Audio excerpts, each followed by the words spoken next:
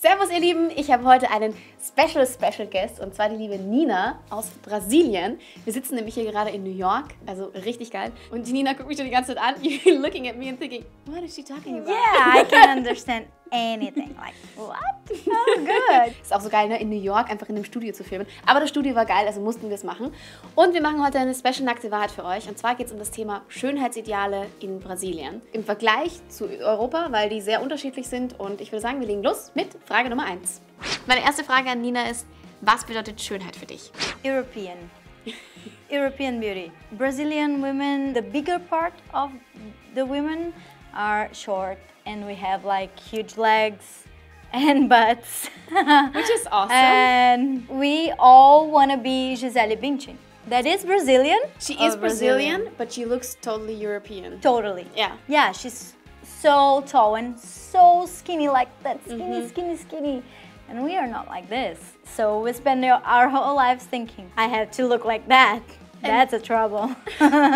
Ich sag mal, dieser super schlanke, auch oft große Frauenkörper mit großen Brüsten und auch Po dazu, also kurvig, aber nicht zu kurvig, sondern eigentlich super schlank. Das ist schon so ein Bild, von dem ich das Gefühl habe, dass das sehr viel in den Medien transportiert wird. Aber heute definiere ich Schönheit ganz anders und zwar über die Ausstrahlung eines Menschen. Also es kann wirklich noch so ein nach den Idealen schöner Mensch sein. Wenn der einfach eine beschissene Ausstrahlung hat, dann ist der für mich absolut sofort unschön und unattraktiv. Our clothes sometimes are made in European patterns. So it's difficult to find something that fits you. To find pants, mostly in the back. They will be like too loose there.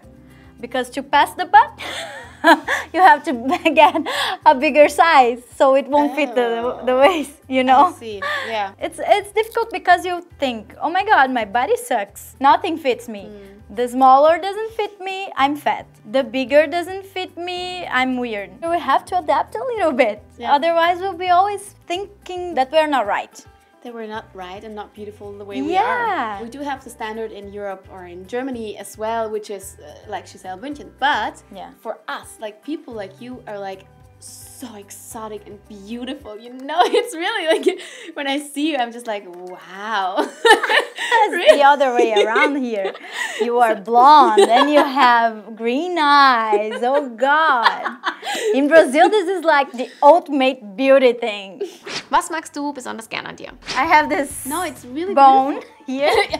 You know, I have this bone on my This nose. bone I mean, on my nose? I mean, it's a little strange, but I mean, there's a bone. I don't know. Nowadays, You know? I kind of like my nose. Yes, I yes. think it gives me personality. Exactly, You know? it does. it If I does. had Yeah. a nose like everybody else, then I wouldn't be me, I think. Yeah. My daddy said, have you ever seen Penelope Cruz's nose or Gisele Bündchen's nose? Yeah. They don't have this noses like Yeah, perfect nose. They don't, you know, and you are like that.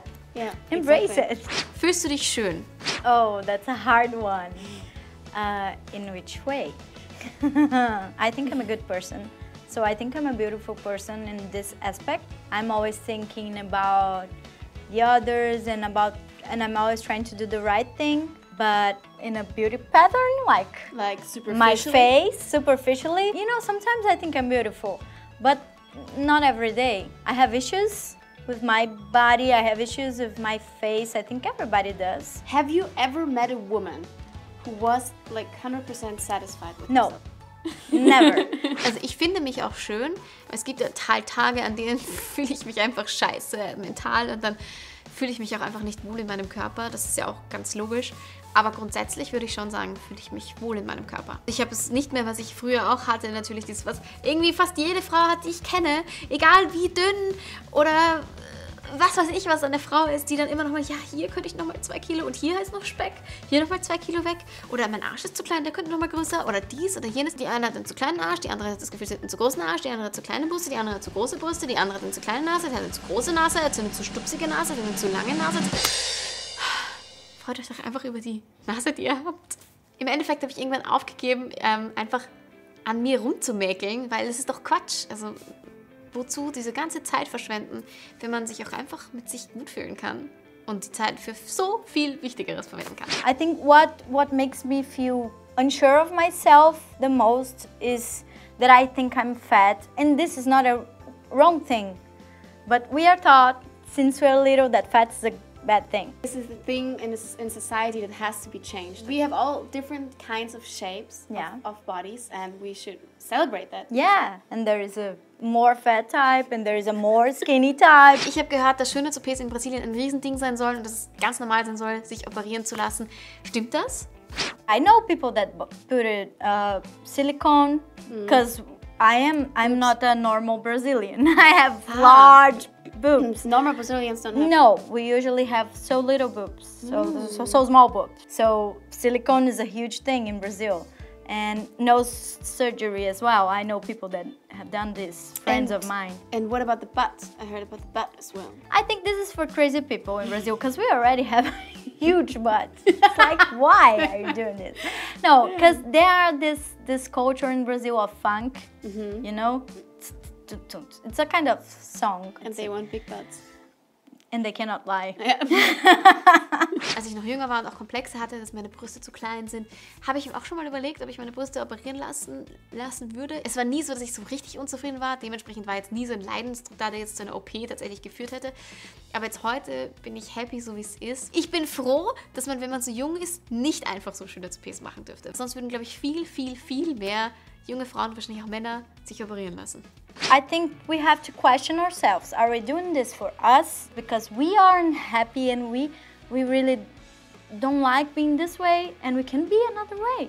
It's okay. Or are we doing this because someone says it's not fine? And I'm starting to think, oh, okay, I'm not fine, I should change.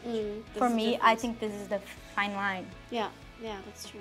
Leute, die Nina hat auch einen eigenen Kanal und zwar heißt der, what's your channel's name? De Relacionamentos or DR. DR, that's easy. Also That's DR. yes, DR. De Relacionamentos? Yes. Okay, awesome. Ich schreibe euch alles in die Infobox. Sie machen richtig coole Comedy für Frauen. Also richtig geilen Scheiß. Schaut vorbei. Beantwortet mir doch mal in den Kommentaren, was bedeutet Schönheit für euch? Das würde mich auch sehr interessieren.